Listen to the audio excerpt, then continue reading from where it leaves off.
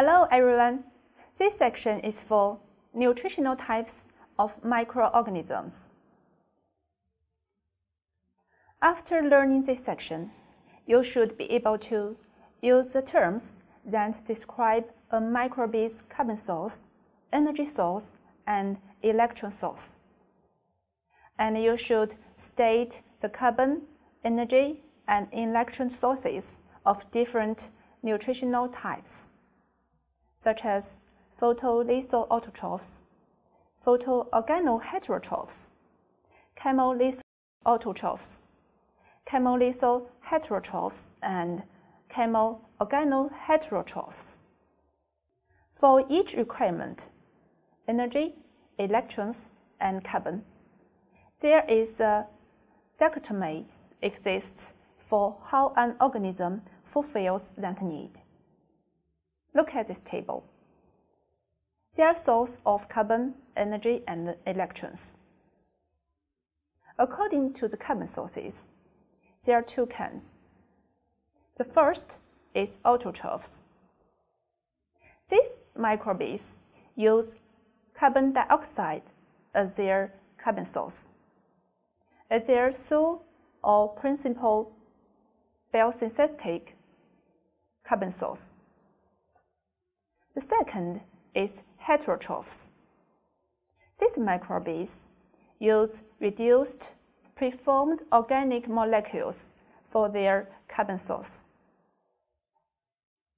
According to the energy source, there are also two types. The first is phototrophs. These microbes use light as their energy source. And there is chemotrophs. These microbes use oxidation of organic or inorganic compounds as their energy source. The last, electron sources. We also have two types. First, lithotrophs. These microbes use reduced inorganic molecules as their electron sources, and organotrophs use organic molecules as their electron sources. The nutritional types. By combining the roots of these terms, most organisms can be placed in one of 5 nutritional types based on their primary sources of carbon, energy, and electrons. The majority of microorganisms thus far studied are either photolithoautotrophic, chemolithoautotrophic, or chemoorganoheterotrophic. Look at this table. These are major nutritional types of microorganisms. Firstly, let's say photolithoautotrophs. These microbes use carbon dioxide as their carbon source, use light as their energy source, and inorganic molecules as their electron sources. The representative microorganisms are photosynthetic protists and cyanobacteria. They employ water as their electron donor and release oxygen.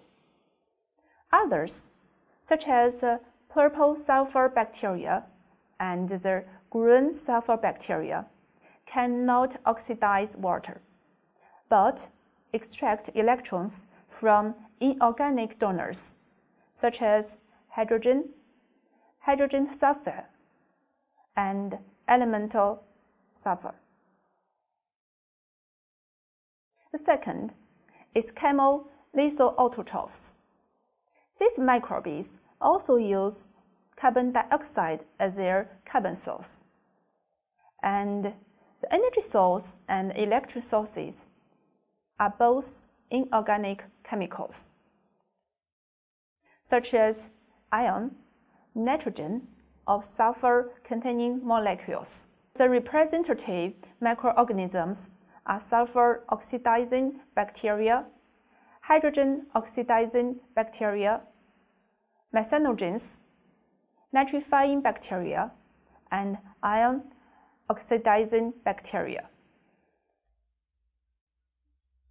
Chemolethal autotrophs contribute greatly to the chemical transformation of elements, such as the converse of ammonia to nitrate, or sulfur to sulfate. These continually occur in ecosystem. Photoautotrophs and chemolethal autotrophs also are important primary producers in ecosystem. That is, they fix carbon dioxide, making reduced organic molecules that sustain the chemo-organoheterotrophs that share their habitats. The third is chemo-organoheterotrophs. We also call them chemoheterotrophs or chemo-organotrophs. These microbes use organic carbon as their carbon source, electron source, and energy source. Most non-photosynthetic microbes are chemo-organotrophs. They contribute to biogeochemical cycles, such as carbon cycle and nitrogen cycle, in which elements are converted into different forms. In addition, they are of considerable practical importance. Many chemo-organotrophs are used industrially to make foods, such as yogurt, pickles, cheese, and also medical products, for example, antibiotics, and beverages, such as beer and wine. Nearly all pathogenic microorganisms are chemo-organoheterotrophs. The fourth is photoorganoheterotrophs. These microbes use organic carbon as their carbon source, light as their energy source, and organic molecules as their electron sources, such as purple non-sulfur bacteria and green non-sulfur bacteria. They are common inhabitants of polluted lakes and streams. The last is chemolethal heterotrophs. These microbes use organic carbon as their carbon source and inorganic chemicals as their energy source and electron source. The representative microorganisms are some sulfur oxidizing bacteria. Like chemolethal autotrophs, they contribute to numerous biogeochemical cycles.